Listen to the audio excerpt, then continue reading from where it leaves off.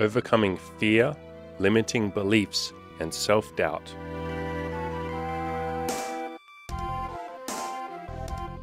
Fears, insecurities, doubts, limiting beliefs, and worries are normal. I am sometimes scared, unsure, overwhelmed, insecure, and about a million other emotions when I start new goals. So I promise it's okay if you are too. You're not weak if you're scared. There's nothing wrong with you.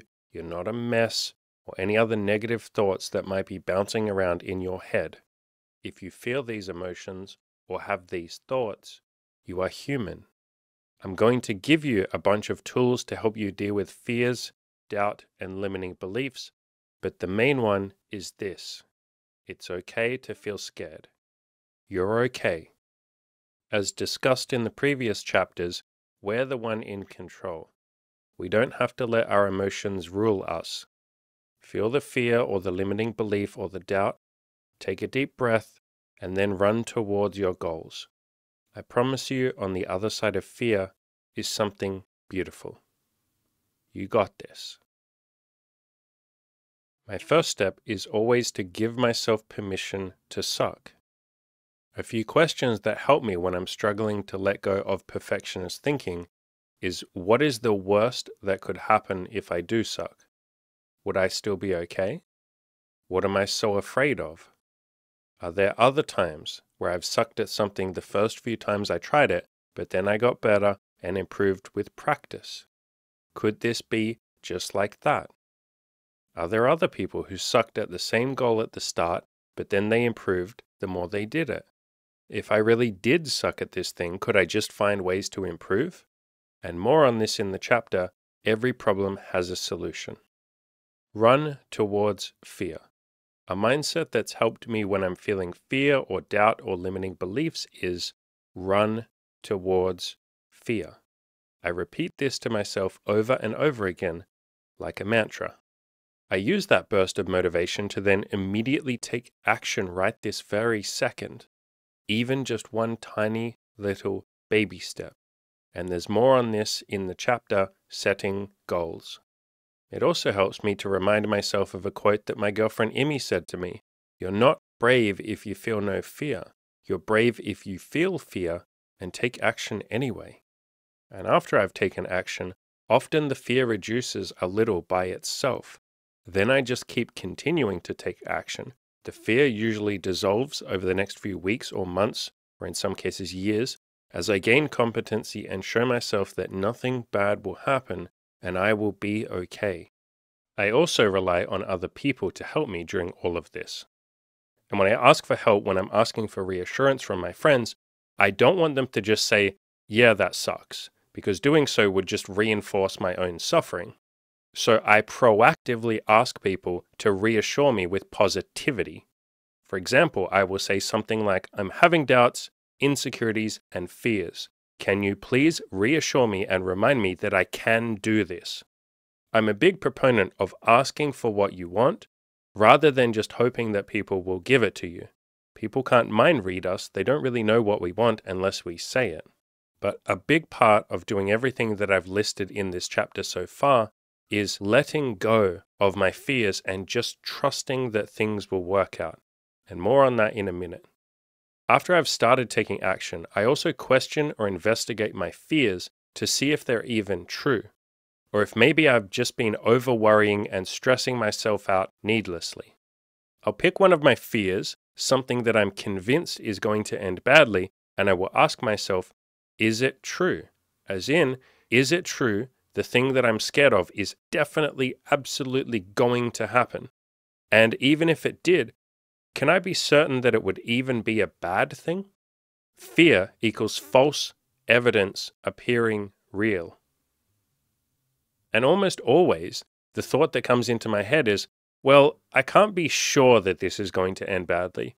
So I guess why am I stressing about it? If it does come true, then I'll just cross that bridge when I come to it. Anxiety is interest paid on a debt we don't even owe yet.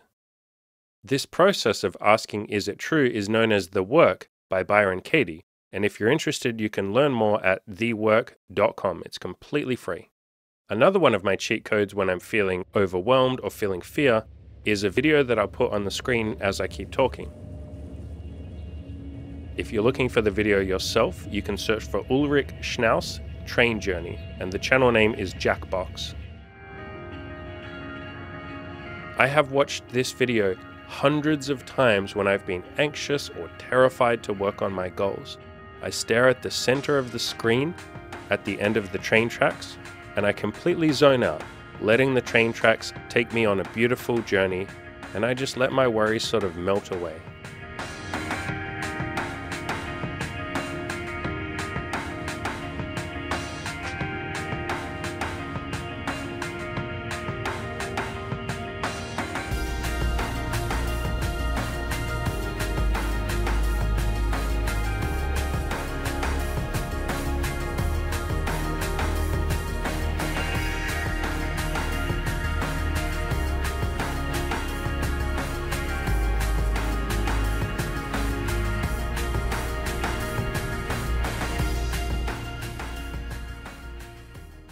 Many of the techniques that I wrote in the chapter Failures, Setbacks, and Stress, How to Become Resilient, apply to dealing with your initial fears or limiting beliefs as well. Things like meditation, listening to uplifting music, accountability partners, taking a break if you need it, being kind to yourself, as well as all of the books and resources that I listed in that chapter, all apply here to your initial fears. Let's talk about overwhelm. As I mentioned in the chapter Setting Goals, sometimes I get a little bit overwhelmed when thinking about the big goals that I want to achieve, and how much work I might have to do to achieve this thing. I call this looking at the mountain, where we're stressing ourselves out over how far we have left to climb. And as I said in the previous chapter, the thing that has helped me the most is breaking down my goal into smaller goals, and then smaller and smaller and smaller baby steps until the steps no longer intimidate me and I can actually take some action. But it is completely normal, and I promise it's okay to get a little bit scared or overwhelmed by your goals. Just do your best not to think too far ahead, particularly when you're just getting started. Humble yourself enough to just take things one step at a time. Do not disturb yourself by imagining your whole life all at once. Marcus Aurelius. The power of faith and letting go. Often when I'm stressed, I will use the techniques from the book Letting Go by David Hawkins to just surrender and let go of my fears, trusting that it will all be okay. Essentially, this is giving up to a higher power. The mantra, I'm letting go and trusting you, universe, works well for me. The word God might resonate more with you. If so, use that. If the universe or God don't resonate with you, you can let go and just trust in the self-improvement gods, whoever or whatever is in charge of rewarding us for putting in effort towards our goals, or just life itself. I also let go and trust in the people who are further ahead of me when it comes to the goal that I'm trying to achieve. I let go and I blindly trust their advice.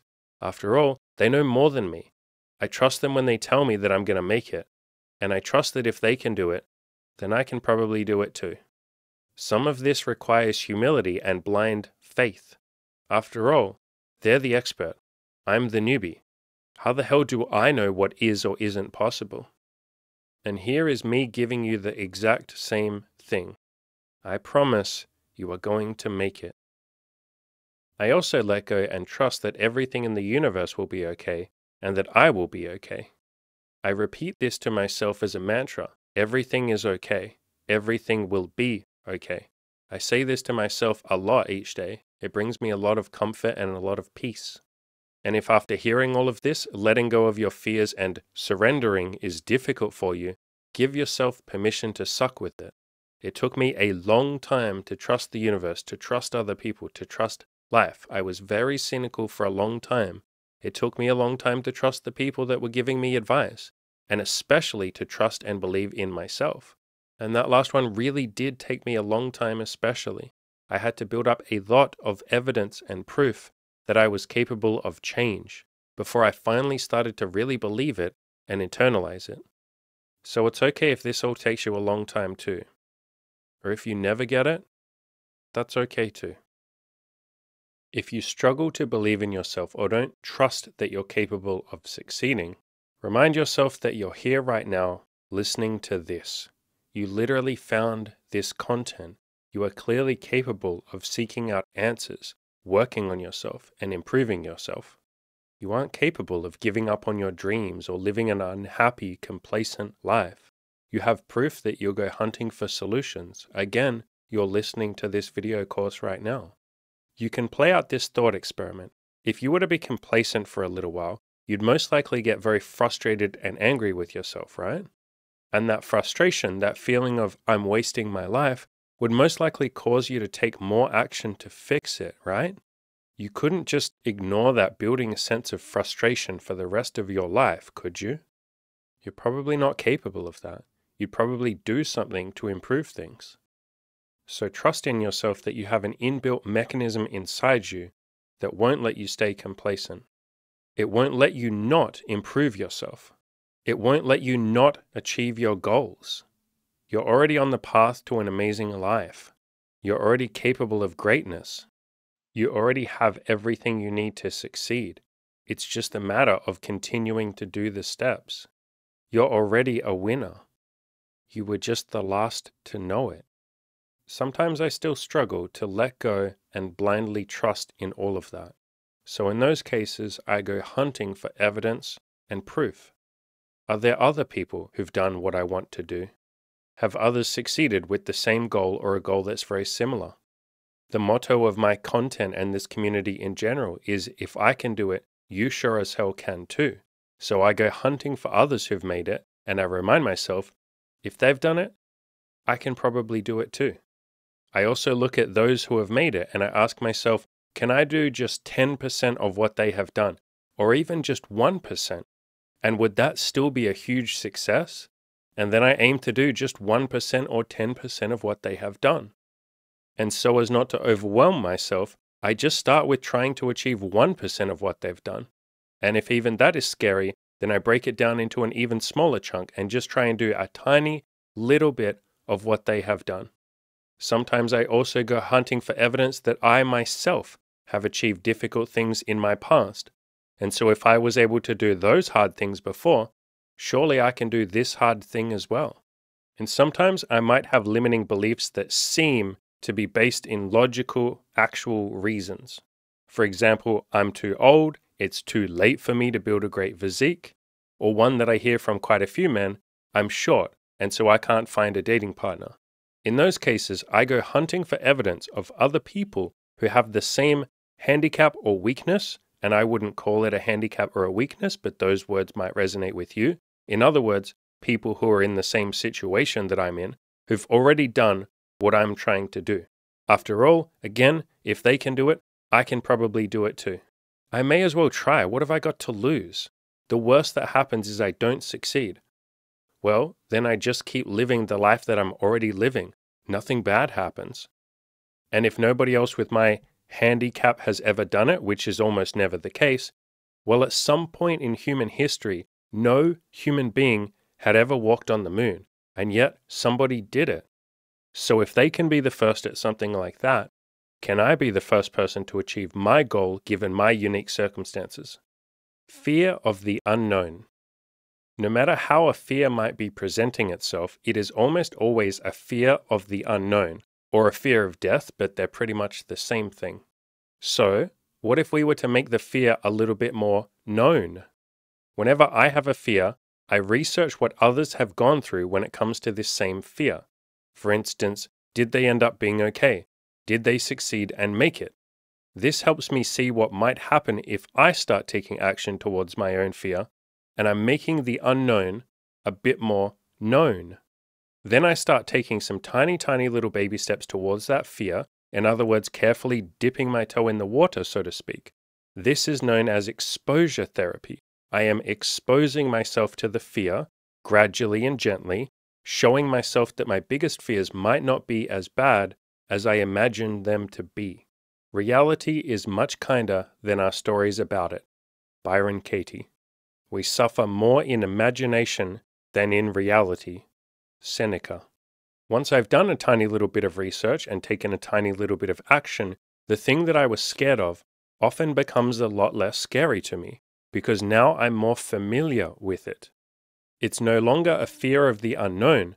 Now it is more clear, and it's usually just a set of steps that I now need to take in order to reach my goal.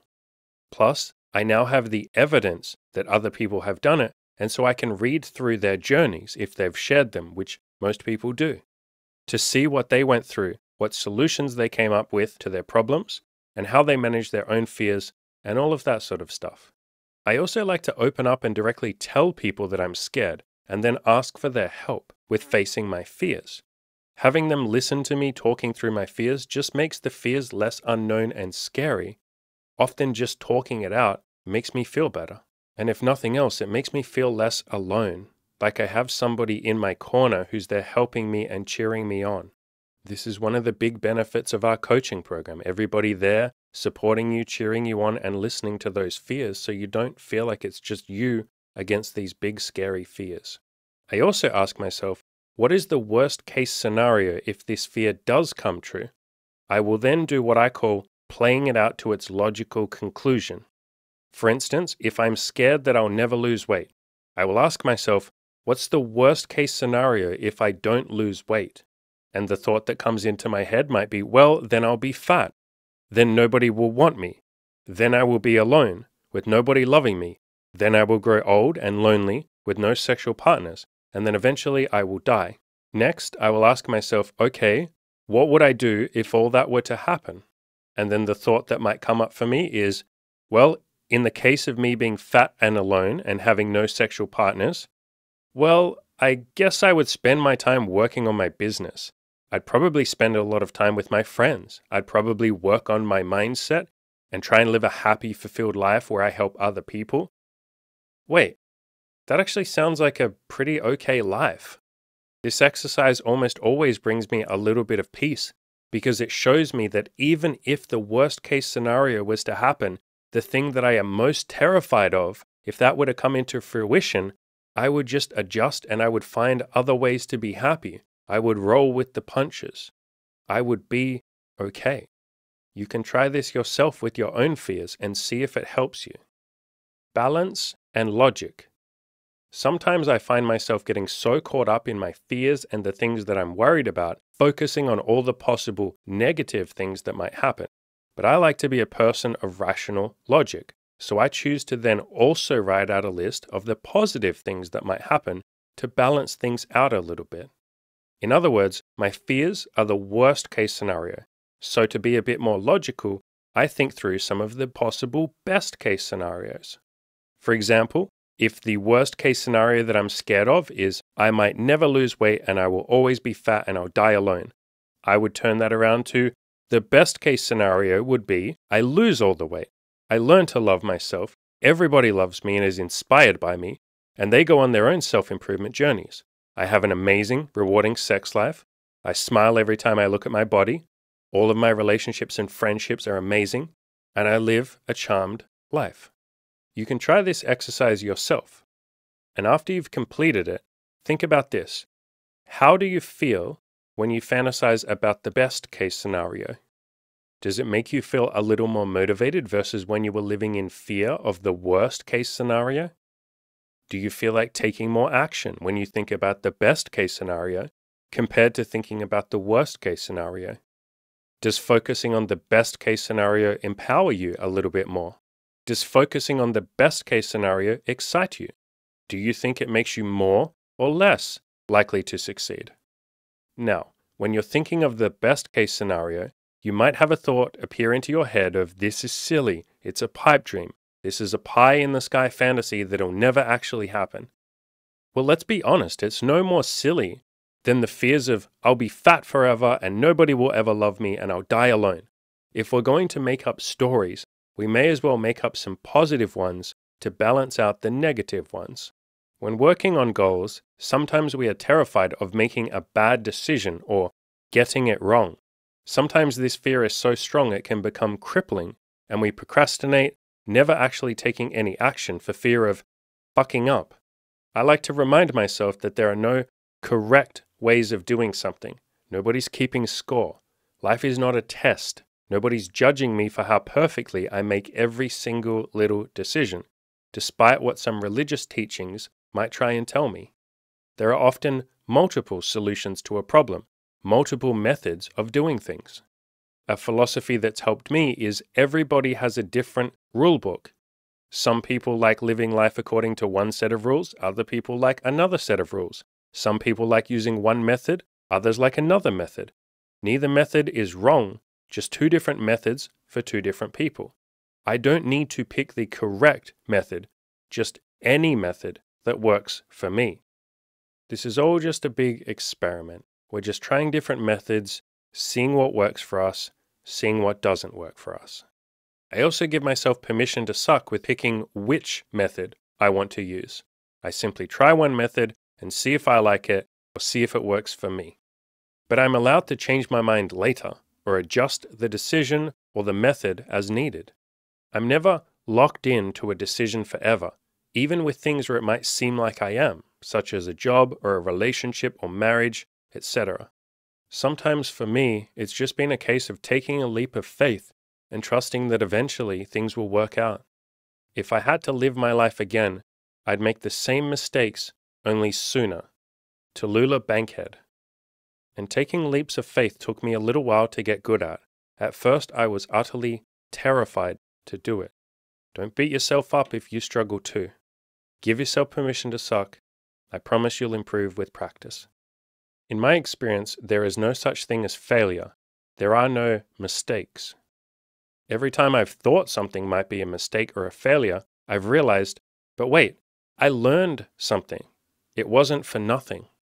Even if sometimes what I learned was, okay, don't do that again. We're just figuring out what works, what doesn't work, and a mistake is simply a stepping stone, something that gets us one step closer to the thing that will work. A mistake is actually a learning lesson, and I try my best to be as kind to myself as I can whenever I make a mistake or I fail at something. I was doing my best. We are all always just doing our best in every given moment.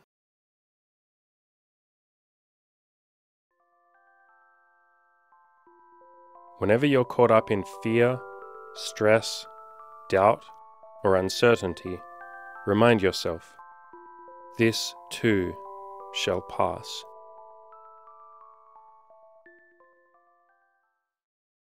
That was a free chapter from my new video course, Play to Win: How I Built a Winner's Mindset. So I hope you found that helpful. If you would like to grab the full video course, the link is in the description below. You can pay whatever you can afford, even if that's literally just $1. I also have $200 coaching calls if you want to sit down with me one-on-one. We'll sit down for an hour or so, go over any problems that you might be having, any struggles, what you want, come up with a plan of action, pick my brain and ask me any questions that you might have, whatever you want, however you want to use that time. Link is in the description below to that. And we have a hardcore coaching program, Change Your Life, 12 weeks, all in, plus lifelong access to our accountability members only group. Link is down below. As always, ladies and gentlemen, go out there, crush those goals, and have a bloody good time doing it.